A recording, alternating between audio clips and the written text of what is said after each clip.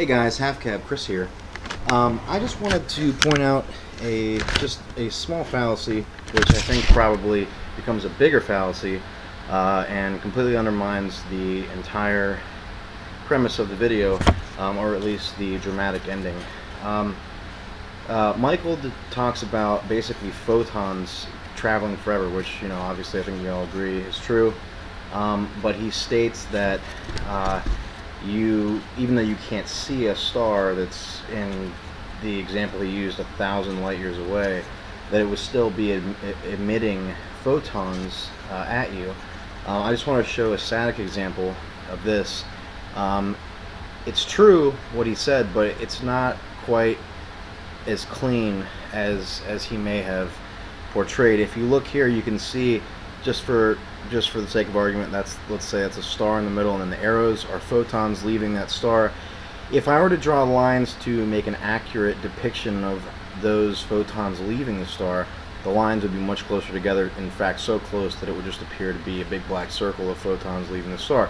But as you get further and further away from the star, the gap between the photons leaving the star becomes more and more pronounced, and an eyeball, a retina, sitting in between this gaping angle, which eventually it becomes, would of course not be able to see any photons at all, because there would be none emitted to it. So much so, in fact, that your retina would have to literally be in the exact place that the photon is emitted. And this is a two-dimensional representation of what's really a three-dimensional and of course four-dimensional thing, because the photons are not being emitted in regular directions. The directions change. So if you were 2, 10, 15,000 light years away, a photon may not hit your eye 1 second, and the next second it might.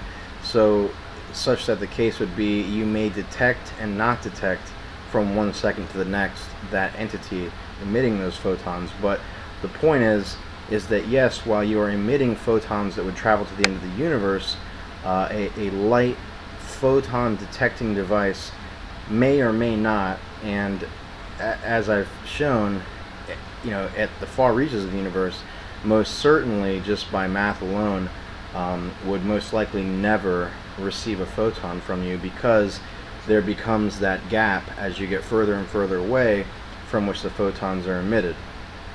So chew on that. I'm not sure if that clarifies anything or undermines anything. I just thought that was interesting. I watched the video a couple times, and this just hit me the last time I watched it. Vsauce, I love all your videos. I think it's great.